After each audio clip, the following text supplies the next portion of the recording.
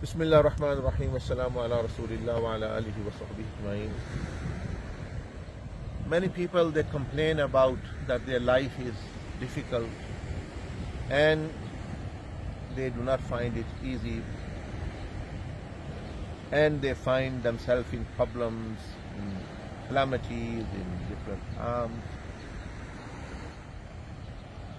Rasulullah sallallahu alaihi wasallam in one of the hadiths mentioned that one of the reasons why some people life is difficult, matters become difficult for them, and for some it becomes easier, and for some it is very painful and torturous and they are depressed, and for others they are comforted.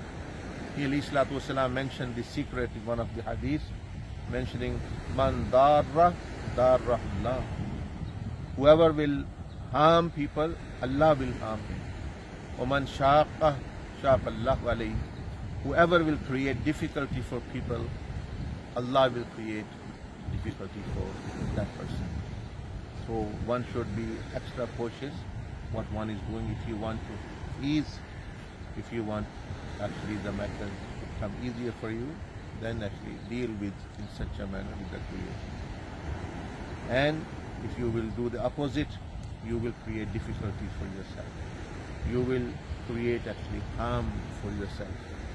May Allah subhanahu wa ta'ala enable us all to act upon these teachings and benefit in this dunya and akhirah.